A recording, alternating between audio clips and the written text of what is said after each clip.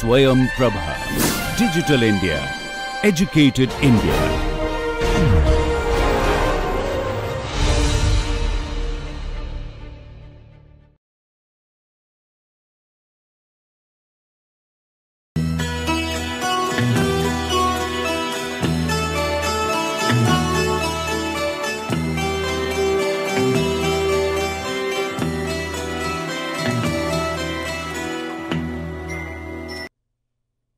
Good morning.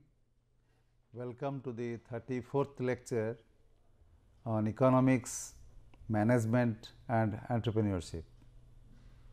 In our last lecture, we discussed about product development. In particular, we discussed about the differences between products and services. We talked about different phases of product life cycle, and also we discussed about features of product design and value engineering. Today, we shall discuss on forecasting. If you recall, in one of our earlier lectures, we had devoted a full session on demand forecasting. At that time, we had discussed at length on various qualitative methods, and we had given only a glimpse of various quantitative methods.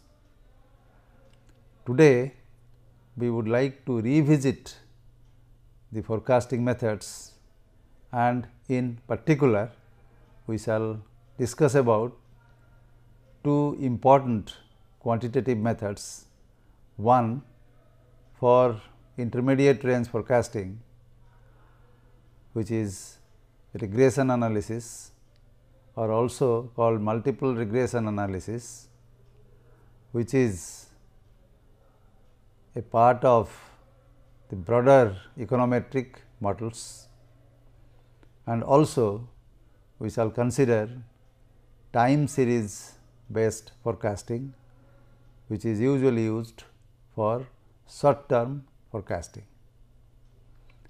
With the knowledge on these two important forecasting methods, it will be easy for us to use these methods to estimate forecasts of demand, and then use these forecasts for different decisions such as plant location decisions, capacity requirement decision, machine requirement decisions, and of course, production planning and inventory control decisions. So, today's lecture is titled Forecasting Revisited.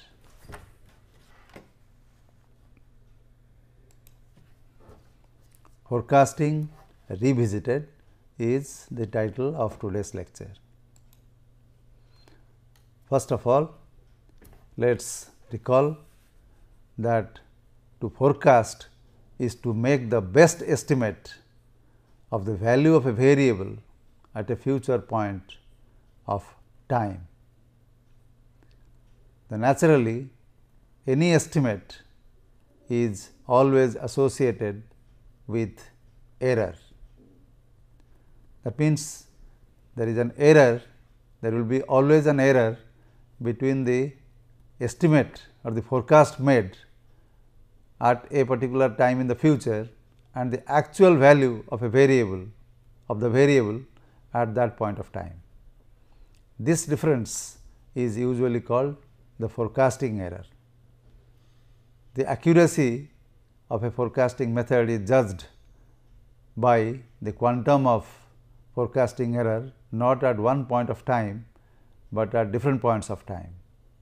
Therefore, different criteria are used to judge the best forecasting method, and normally the best forecasting method is chosen to minimize the mean absolute deviation or the mean absolute forecasting error, or mean square error or similar such criterion, which basically gives which is a function of forecasting errors at different points of time in the future at future points of time.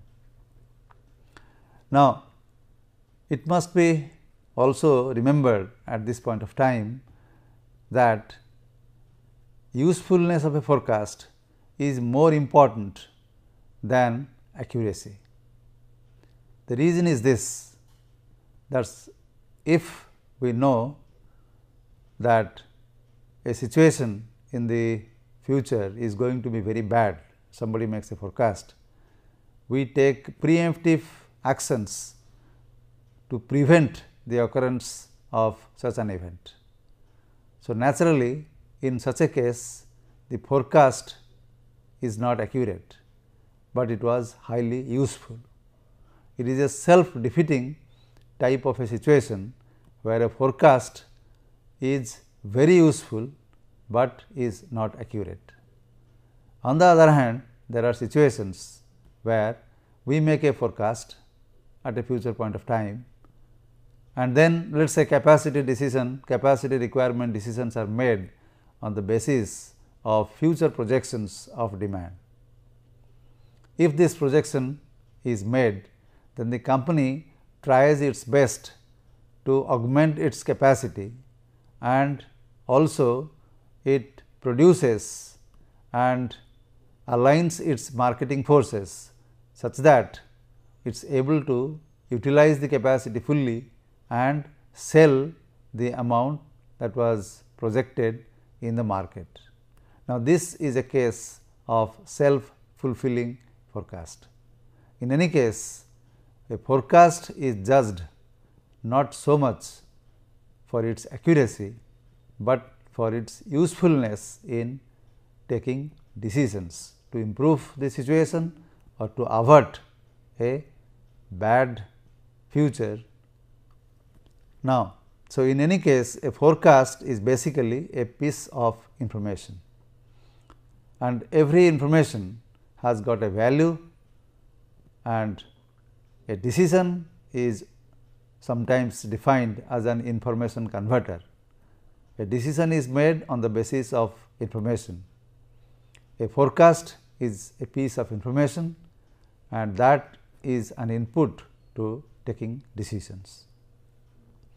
Since forecasts can be or are associated with errors, forecasting errors, usually three types of forecasts are made. One is optimistic forecast, 2 the most likely forecast, 3 the pessimistic forecast. Forecast horizon times and forecasting methods are usually related.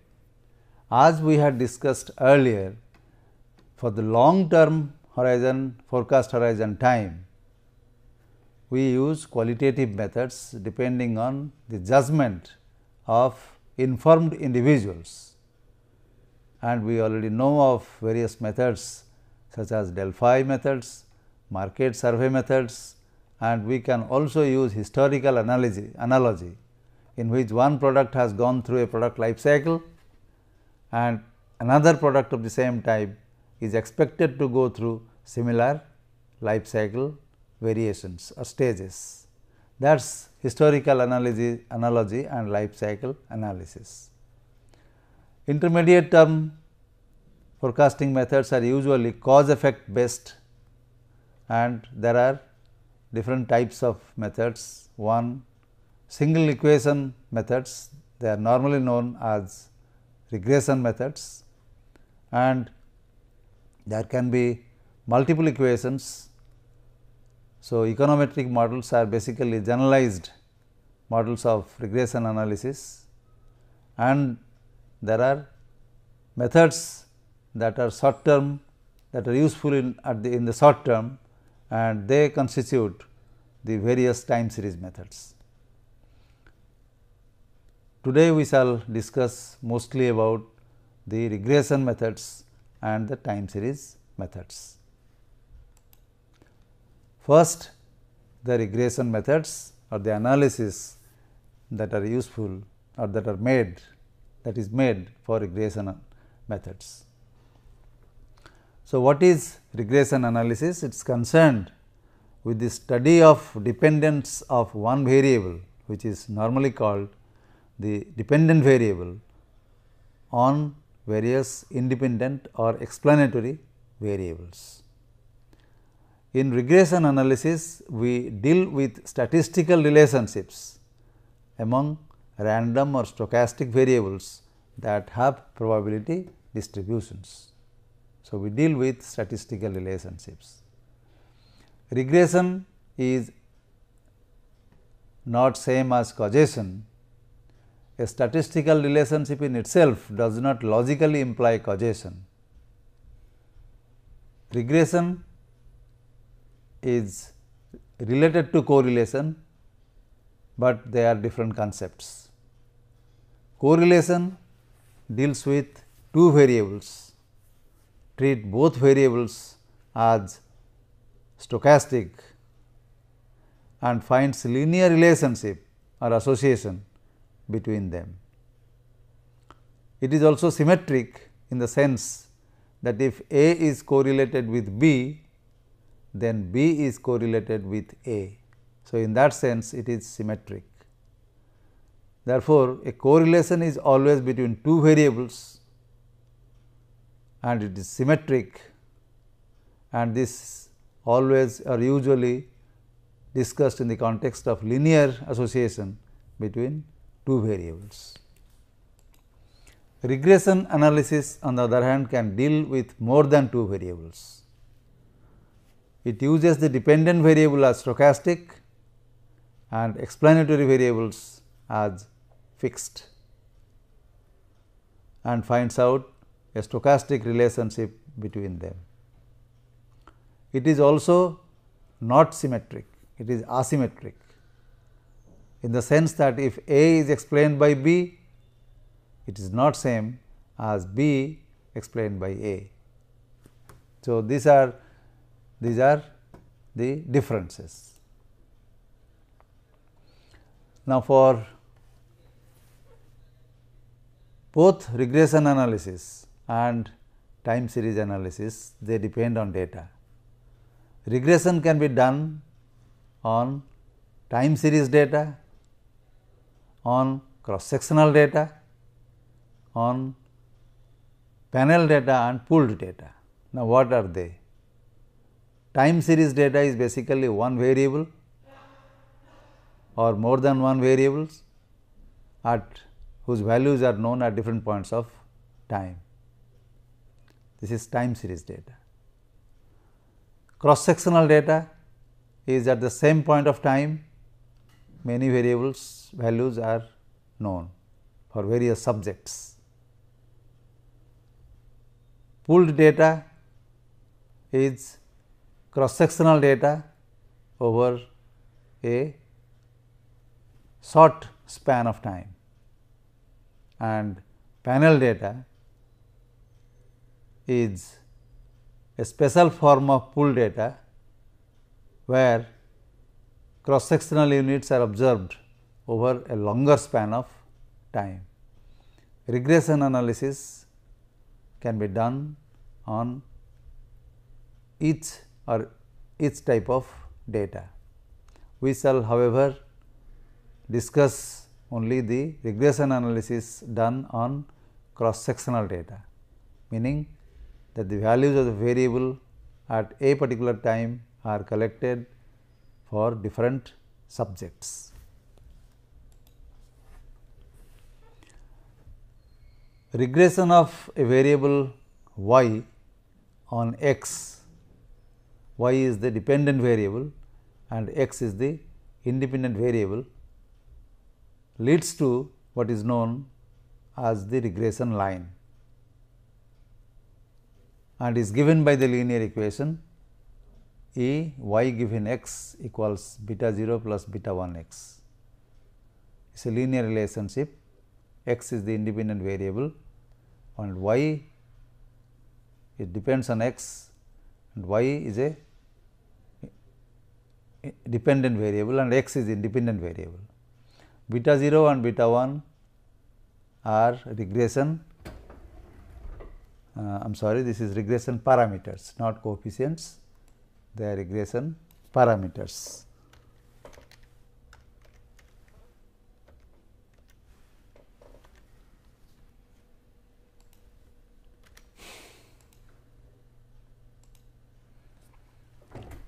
Beta 0 is the intercept and beta 1 the slope coefficient. Usually beta 0 and beta 1 are unknown and are to be estimated given the different values of y and x for different subjects at a particular point of time. Now, we normally deal with equations that are linear in parameters. What does it mean? It means that our unknown variables are beta 0 and beta 1, unknown parameters whose values we would like to estimate. Therefore, if we have a relationship such as this, although this contains xi square, it is actually a numerical data. Y is also a numerical data. Therefore, the only unknown quantities are beta 0 and beta 1. Thus, it is linear in parameter. Whereas, if we have a relationship such as this, where beta 1 appears here as an exponent of the data. Remember that although we use x for an unknown quantity usually for a variable, but actually it is a value of a variable in numerical quantity. It is a numerical quantity such as 5, 10, 15, 20, etc. That raised to the power beta 1, obviously the relationship is not linear, it is non-linear. If you take log, then it becomes ln beta 0 plus beta 1 ln xi. This of course becomes ln. If you consider this as a variable and this is 1, therefore, this then becomes a linear relationship. This depicts a linear relationships. This is usually called a log linear relationship.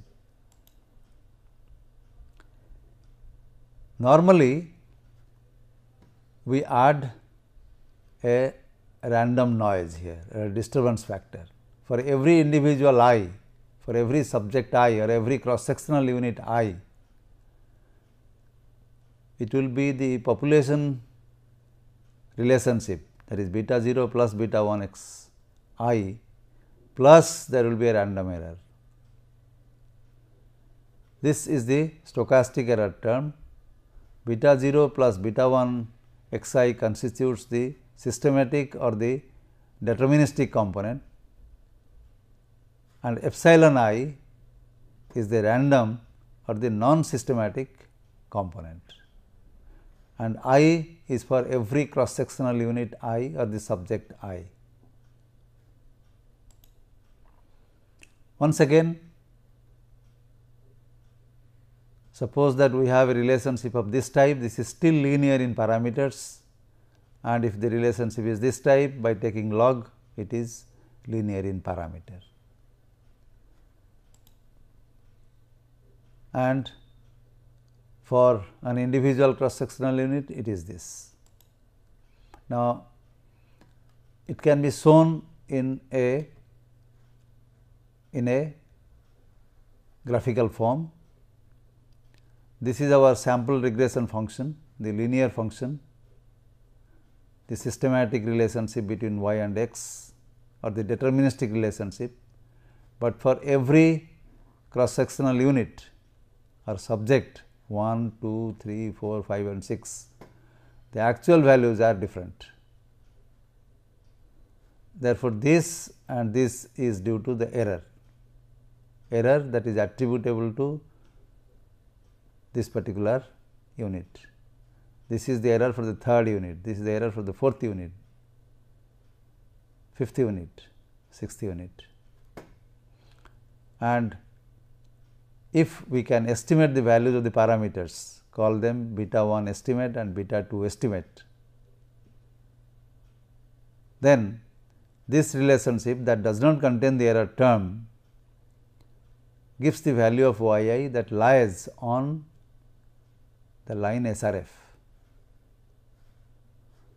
plus this error term will give the actual value. Therefore, y I hat is basically a point that just falls on SRF line and is just below the actual value line. That means it is somewhere here. For the fourth one it is somewhere here, fifth it is here, sixth it is here.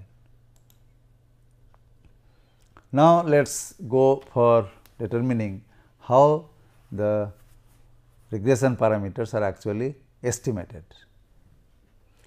Let y be the response variable or the dependent variable. x1, x2, xk, I am now considering more than one independent variable. I am considering k independent variables.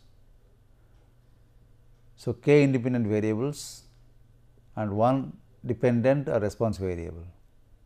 So, the regression model is y as a function of all this plus an epsilon term,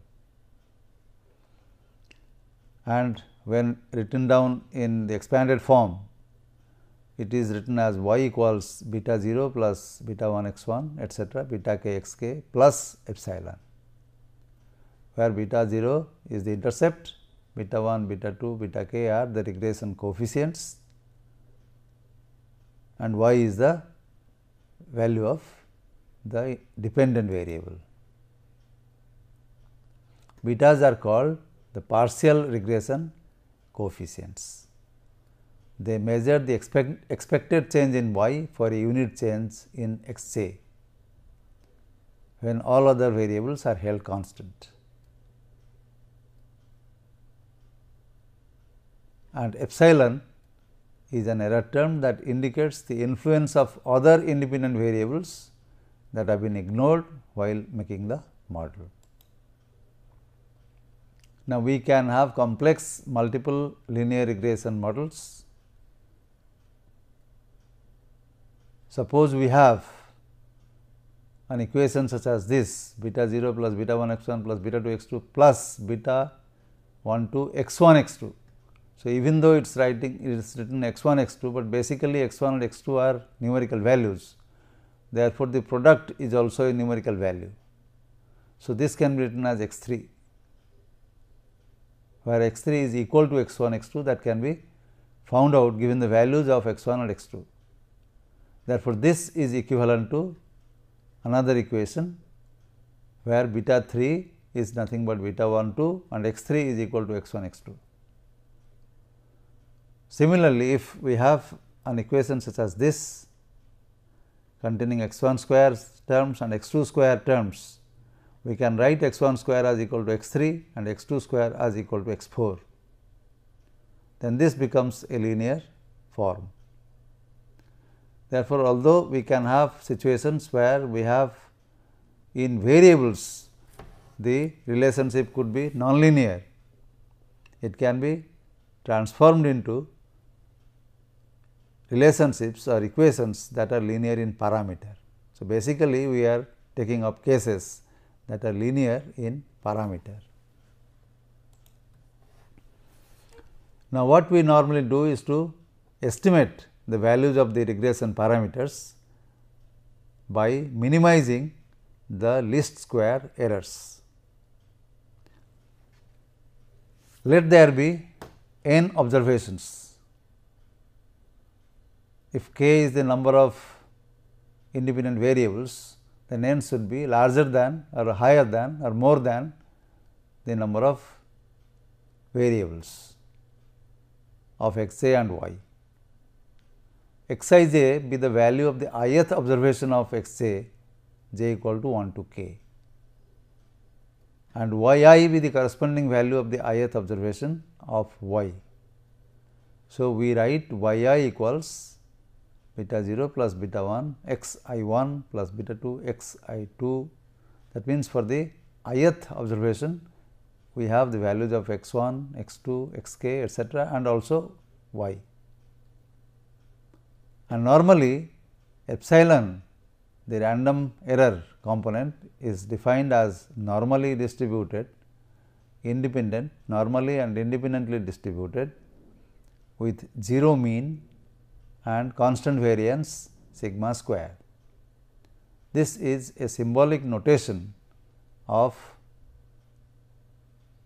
for variation, stochastic variation of the noise component epsilon.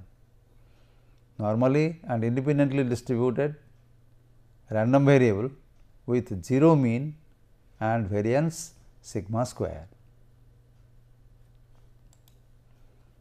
And since we have many observations, it is possible to convert it into a vector matrix form.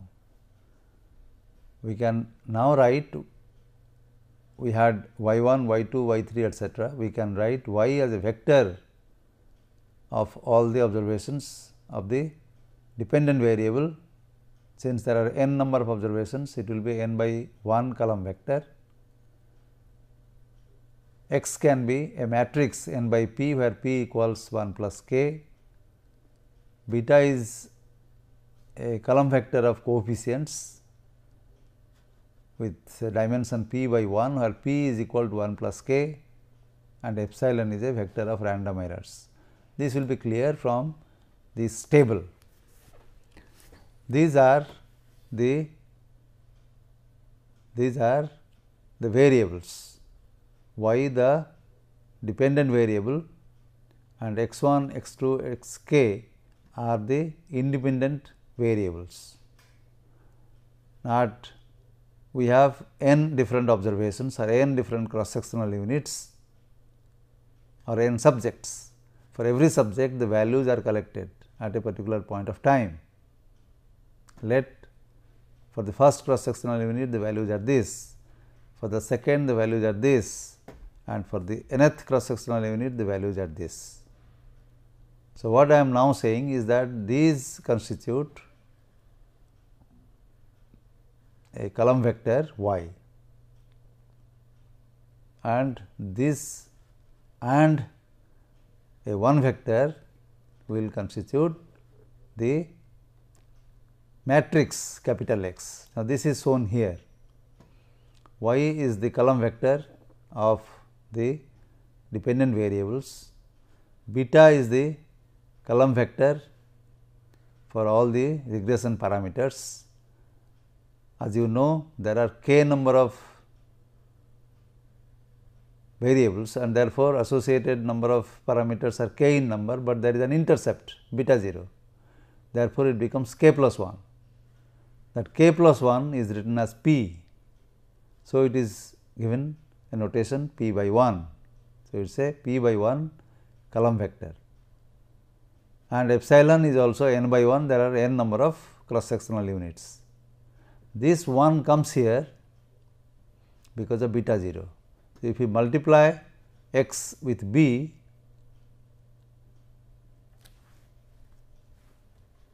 then you will get back y 1 is equal to beta 0 plus beta 1 x 1 1 etc. There is one mistake here, this should have been x I k and not, this should have been x I k.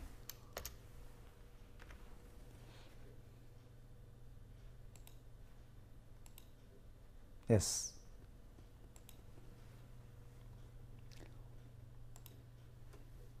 So, what I basically said, that we collect data on the independent variables x 1 through x k and on the dependent variable y for each of the n cross sectional units. And then we have various equations, y 1 equal to beta 0 1 plus beta 1 x 1 1 plus beta 2 x 1 2 etc. Now, this I can now put in the matrix form, which I I am sorry, yes, in the matrix form such as this, where this is a vector, this is a matrix, this is another vector, this is another vector with these dimensions. The problem is to find the vector of least square estimators. This should come here.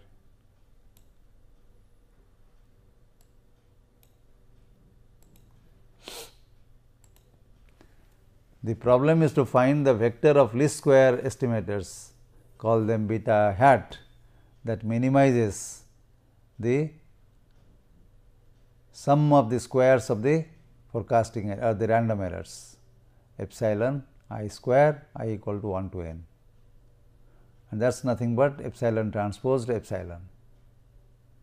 What is this? This is y minus x beta transposed.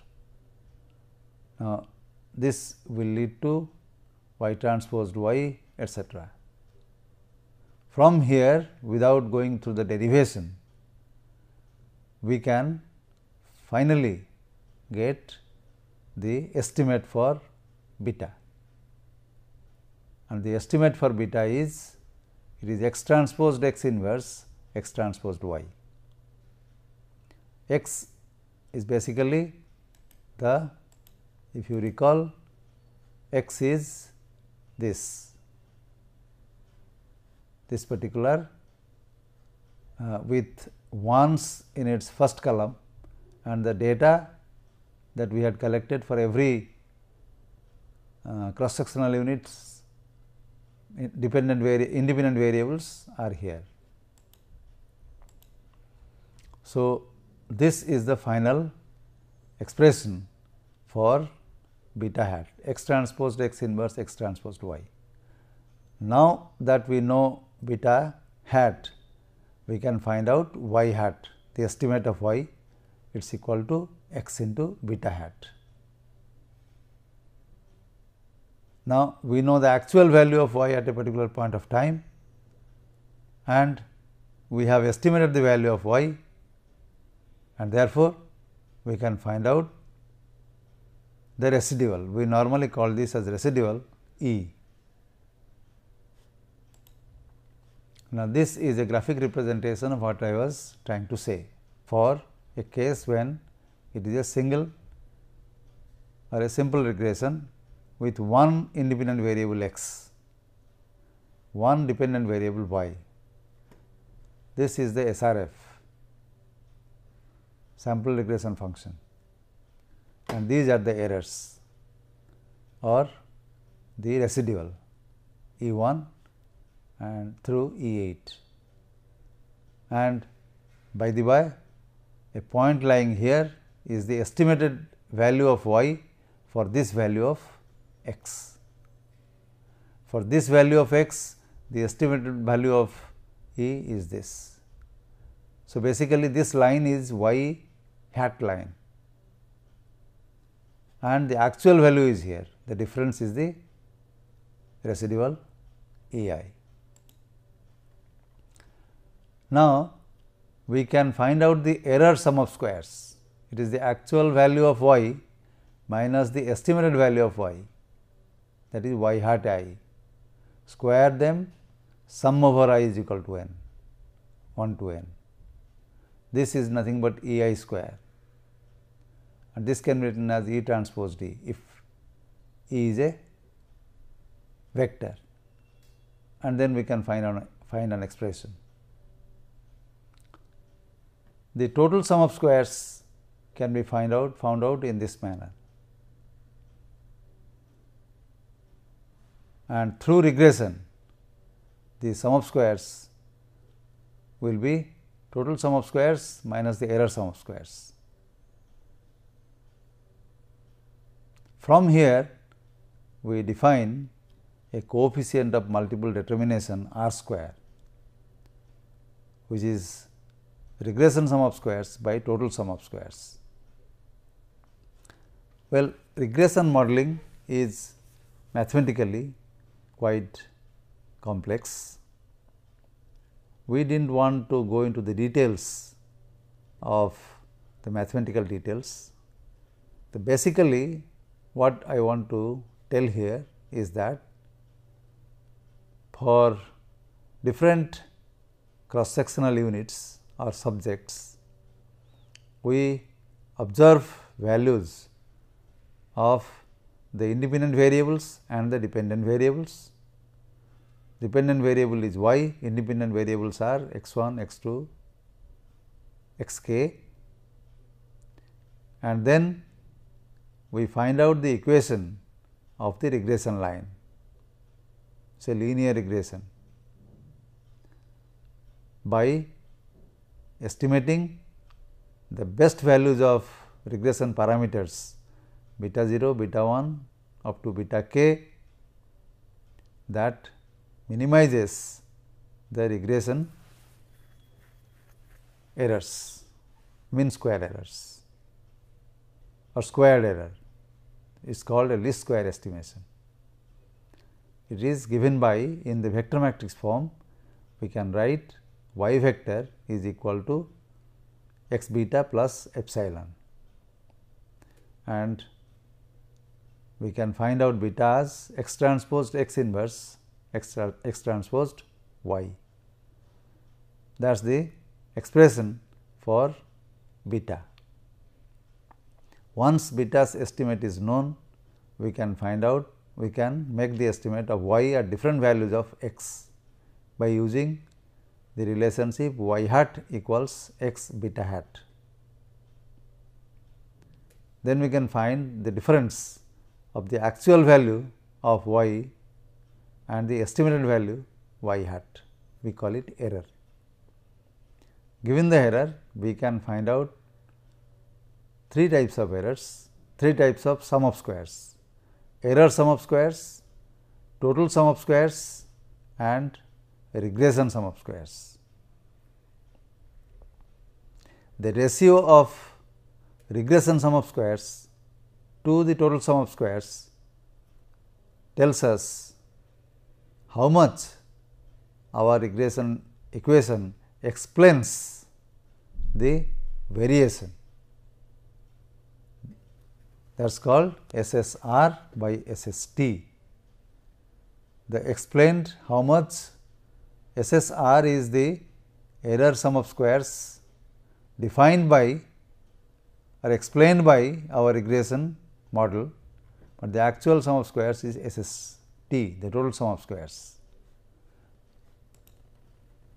Normally, we go for an adjusted R square statistic, because sometimes we are not very sure as to which variables influence the value of y, which independent variables. The choice of the variables, independent variables, is sometimes quite challenging.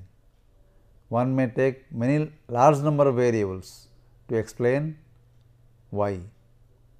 It has been seen that quite often many of them are not important, many of them are related with each other, and they can increase the explained sum of squares, that means R square value. So, R square does not always indicate the adequacy of a regression model. It has to be adjusted for because of redundant or near redundant explanatory variables being included. That is why it is given by 1 minus error sum of squares divided by n minus p and divided by total sum of squares divided by n minus 1. Once again, R square or adjusted R square are good indicators of the extent to which the errors are explained by the regression line. We also use t statistics to find whether a particular beta is significantly different from 0. We are this is beyond the scope to discuss how t statistics are calculated. But basically there are, what I want to say is that there are quite a large number of software packages that deal with regression modeling or regression analysis. If you can define the variables, independent variables x 1 through x k and independent variable y and give their values for different cross sectional units, then it will make the calculations for yourself. The software package will make the computations for yourself and for you, and then define the R square values, find the R square values and find the t statistics, and also do a lot of other things. So, we should know the meaning of these statistics rather than how to derive them. So, if for example, what I want to say is that suppose by regression modeling I get a model such as this 20.50 plus 0.1 x 1 minus 8.2 x 2 plus 2.5 x 3. Now, these are the estimated values. This is estimated value of beta 0, this is estimated value of beta 1, estimated value of beta 2 and of beta 3. These are the estimated values that came out of our equation, which was beta 0 beta estimate equals x transposed x inverse x transposed y.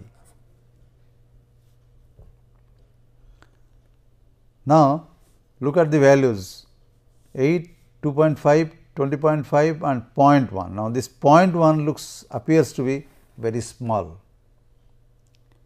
The contribution of x 1 to the change in y seems to be quite less. T statistics say whether this 0.1 is close to 0.0, close to 0, or whether this is close to 0, this is close to 0. Now, normally there are tests of hypothesis with the method of which we can find out whether each of these coefficients are different from 0. Looking at it, it appears as though 0.1 is too small compared to these two, and probably it can be considered that the effect of x 1 is very negligible, and therefore, we can straight away neglect this. We can say that the equation y hat is equal to 20.5 minus 8.2 x 1 x 2 plus 2.5 x 3. So, t statistics help to find out whether the coefficient is significantly different from 0 at what level of significance. And then, as I said, R square value gives us R square equal to, let us say 0.9, tells us that 90% of the variation in y is explained by these three factors.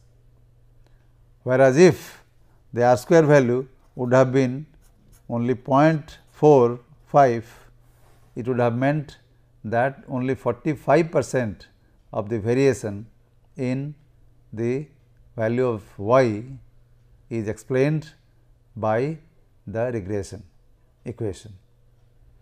So, this is the connotation of these two statistics. Instead of writing R square, as I told you, we should normally go for some sort of an adjustment to indicate how far redundant variables have been added to our list of independent variables. Now, after we do all this, we also go for residual plots. If you remember,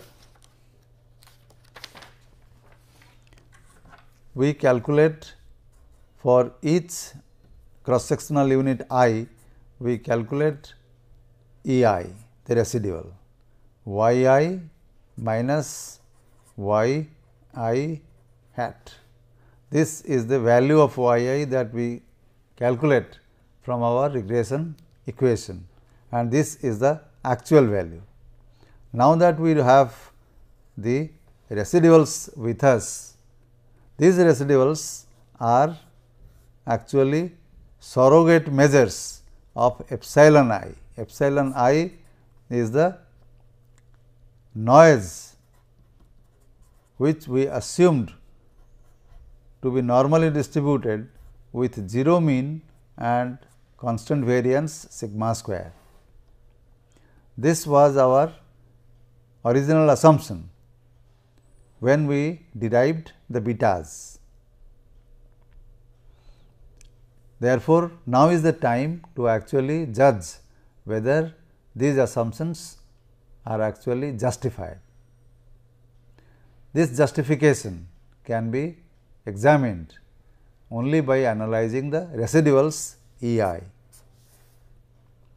So, what we do, there are different forms of analysis of the residuals. They are called residual analysis. Residual analysis.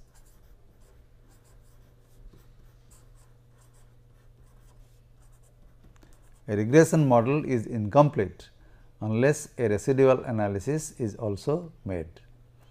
Now, residual analysis normally takes different forms. We have discussed here, we have only indicated here different plots, residual plots. One is the normal probability plot of the residuals, because we had assumed the residuals, the errors to be normally distributed, the residuals should also be normally distributed. Then the residuals versus the predicted values of the response variable should not show a pattern, and residuals versus values of each regression variable x j should also not show any pattern. Let me expand this. Suppose that we have residuals E I equals 1 through we have n number of observations. We can now plot E I as a histogram or as a cumulative distribution function. As you know, a normal probability continuous normal function, normal density function looks like this, and when we can draw a cumulative distribution function that goes up like this from 0 and become 1.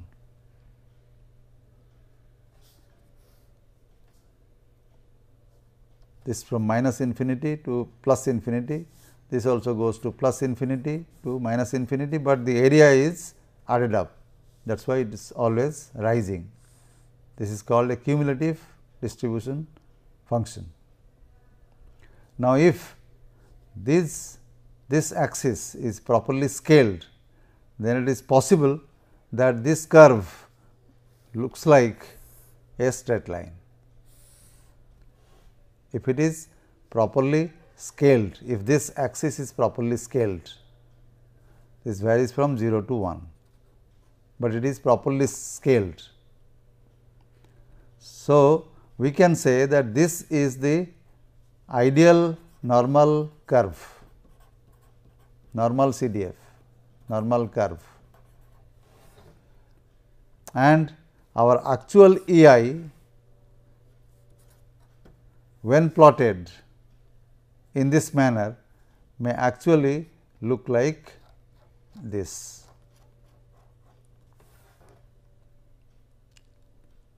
Now, this extent of deviation from this is normal and this is actual,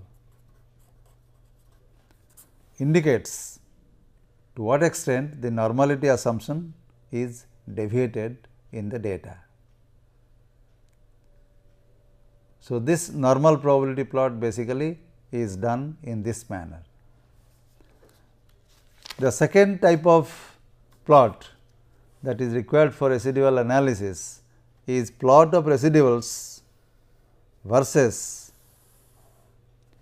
the predicted values y bar for different I. So, this is observation number 1, number 2, number 3 and like that 8 or 10 observations. The errors, some will be positive, some will be negative. Let us say that the values are like this. Now, you can see that there is a pattern,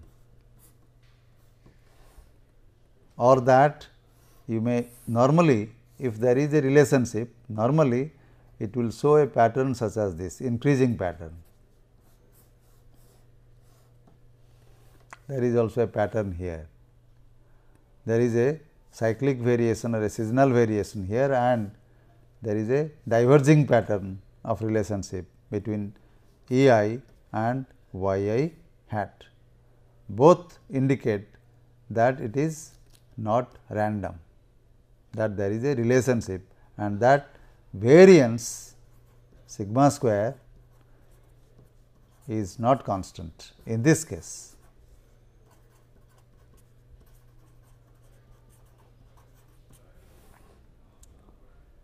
It is a function of y I hat. The third plot is the plot of residuals versus each regressor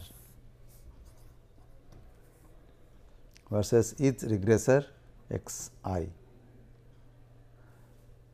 Now, here you will have for each regressor x 1 and x 2 and x 3, you may see all the points lying here.